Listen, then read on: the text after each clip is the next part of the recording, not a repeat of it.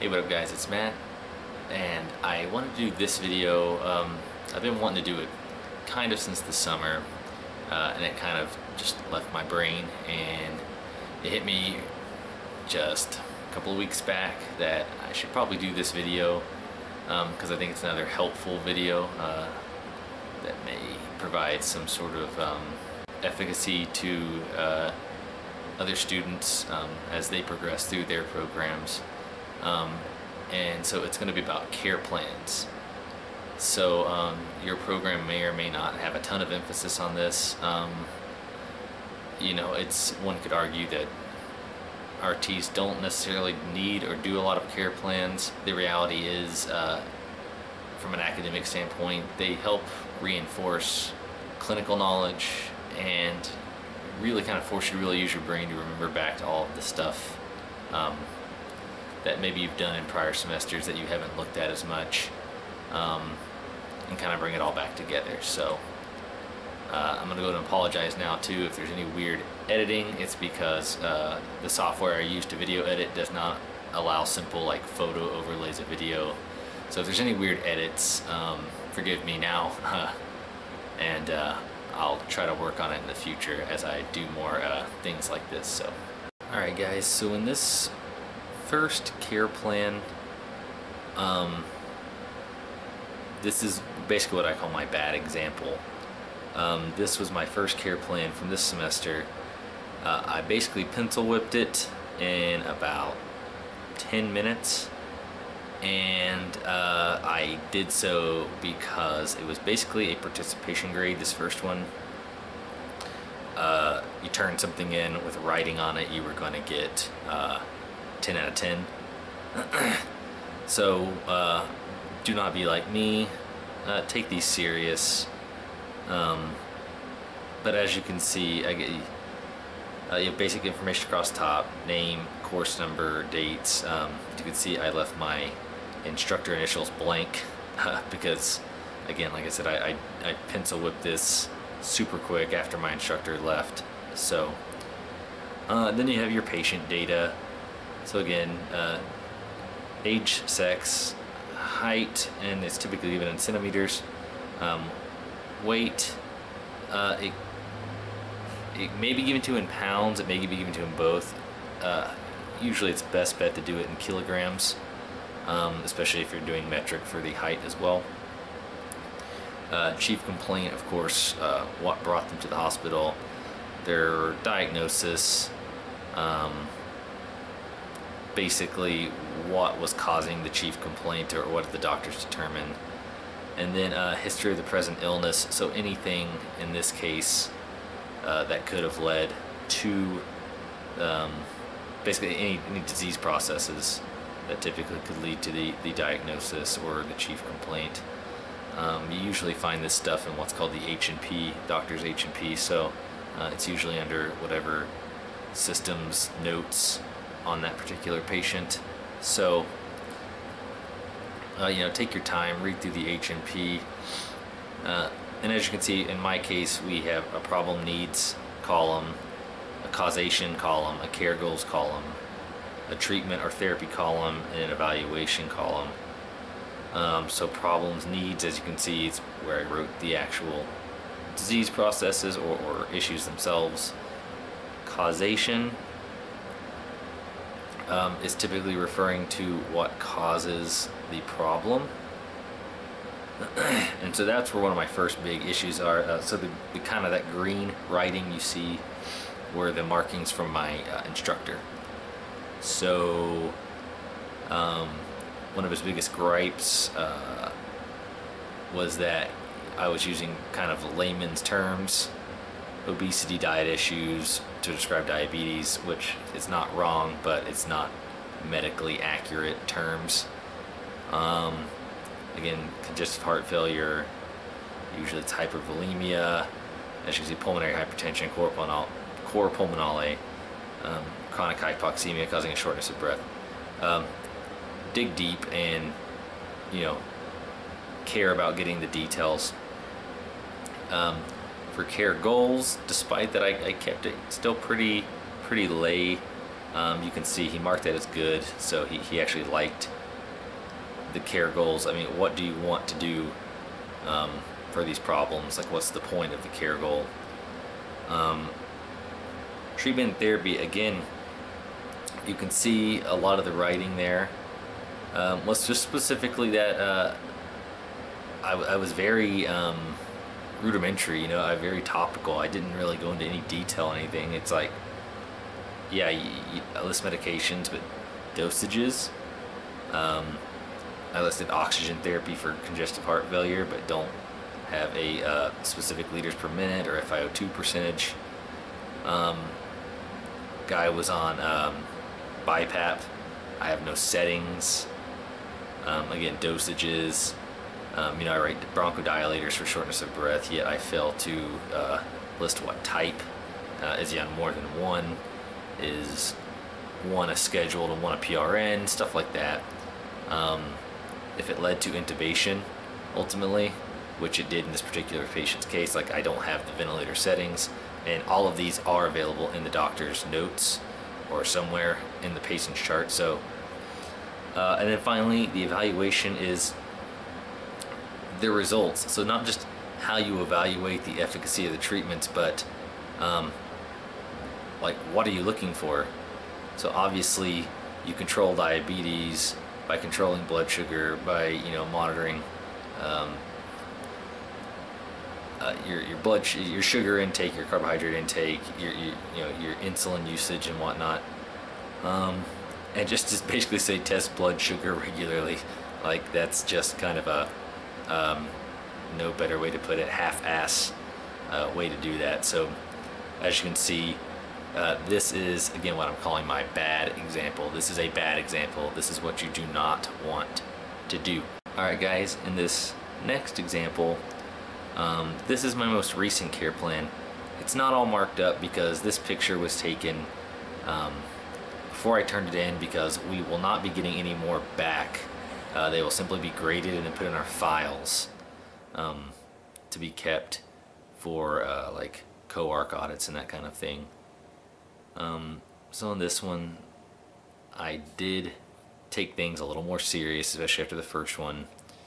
I sat down for probably about an hour clicking through a patient's chart to get this information. So same basic information, again,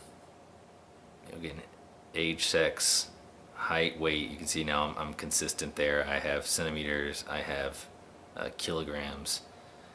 You know, I try to spell things out in this example. So just SOB, I wrote shortness of breath. The primary diagnosis in this case was an acute respiratory failure with hypoxia and hypercapnia, and his history of present illness. So obviously COPD, I still shorthand because writing chronic obstructive pulmonary disease every time is probably unnecessary.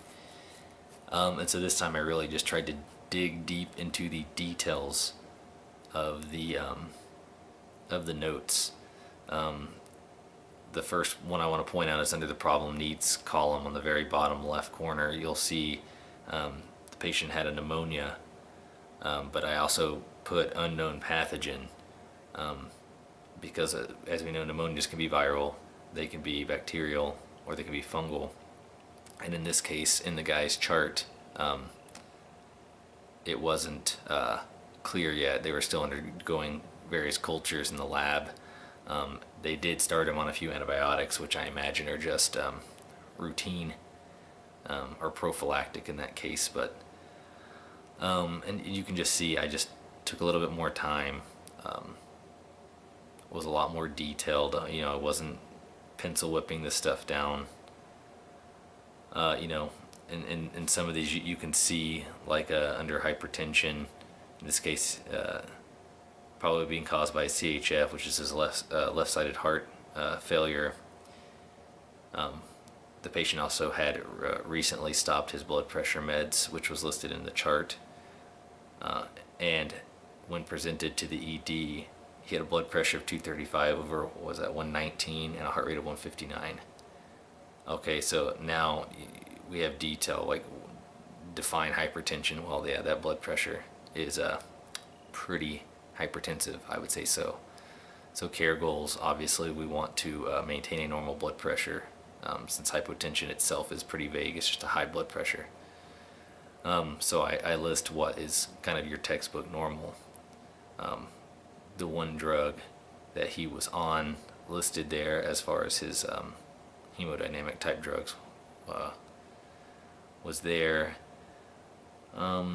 Again, the evaluation of the treatment would be to continually monitor the hemodynamics for a normal blood pressure, or at least something lower than the 235. And as you can see, one of his most recent blood pressures was 100/48. And his heart rate, 60 to 100 is normal. His most recently recorded one was 102. So as you can see in this one, I definitely took more time in the patient's chart to gather details, and the reality is, as a fellow classmate pointed out to me, is you really don't need to look at the patient's chart to get all of this information. Other than the patient data and their problems and needs, and maybe their treatments and therapies. The reality is, and maybe the evaluations, if the patient had been there for X number of days to see something improve based on the treatments. Things like care goals and causations, that's where you're digging back into your your textbooks, your disease knowledge, your pharmacology a little bit, and you start to really put some of this stuff together. You don't necessarily need someone to tell you that smoking causes COPD.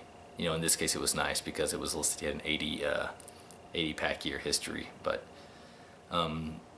so this particular example, I don't have a grade on this yet. I'll probably have one posted next week, and so I'll just update with what I got on this particular care plan. But I would like to think this is a good care plan, certainly better than my last example, which I'm just going to call the bad care plan. All right, and finally, this last care plan. Now, number one, it's obviously not me. I'm not taking credit for this. It's one of my classmates, Christopher, and I mentioned him in that last care plan. He was the one who kind of pointed out about not necessarily needing the patient's chart to do the entire care plan, just to get the stuff specific to the patient. But he gave me permission to use his care plan as basically an excellent example. If you really want to nail your care plans, this is the quality of work you need to be putting in. He was the only one who basically didn't have green all over his initial care plan. As you can see in the image, I think the only thing he didn't have was his instructor initials. Basically everyone else in the class theirs were marked up just like my first one. So Chris did a really, really good job here. I mean, you can see just the detail. I mean, I love that he doesn't just have the generic CHF or diabetes or something in his problem needs. He actually has really, really good descriptions. Presents with high fever, max was a 101, caused by bacterial pneumonia, so causing the fever and response, part of the immune response basically. So it's you can just see by just literally the amount he wrote. And don't think just because someone writes a lot that it's good information. It could be filler, but when you go through and you read his descriptions, talking about difficult breathing at rest on looks like ventilator and PIP rising, pneumonia infection cause poor VQ, so your ventilation perfusion. That's getting very textbook, that's getting very detailed, and in all reality, that's really what a care plan should really be. Really describing the process in detail. So I wanted to throw his in as an example. If you really want to strive for really, really high quality work, look at this example. This is just like, this is my perfect example, my excellent example. So shout out to Chris. Thank you for letting me use this. And hopefully other people can look at this and maybe like strive to achieve this kind of detail and this kind of high quality care plan work. All right, guys, so that's it. Those are the 3 care plan examples I wanted to present today in this video, and I hope that it kind of gives you an idea of a bad, a good, and a great example of care plans, and it kind of shows you the effort you really do need to put into them. And if you really go the extra mile and dig deep, I mean, if you've gotten to the point where you're doing critical care, patient care plans, you have all this knowledge, and just taking a few extra minutes to sit down and think, and even if you need to pull out an old textbook to double check something, it's worth it, you know, to basically care enough to sit down and do that kind of work. You know, and if you have a hard time writing that much, I mean, look at my second example. Again, that I didn't write a ton, but I still feel like that it was a pretty good example, particularly compared to that first one, which I feel like is kind of everyone's first care plan, maybe not during your critical care rotation, but we definitely want to avoid that. That's not the high quality work you want to put in. It's kind of a lazy way to do it. So don't be like me on that very first care plan. Definitely strive to be like Chris on that last care plan. So anyways, guys, thanks for watching. Again, thanks to Chris for letting me use his care plan in this video, and hopefully I'll talk to you guys soon.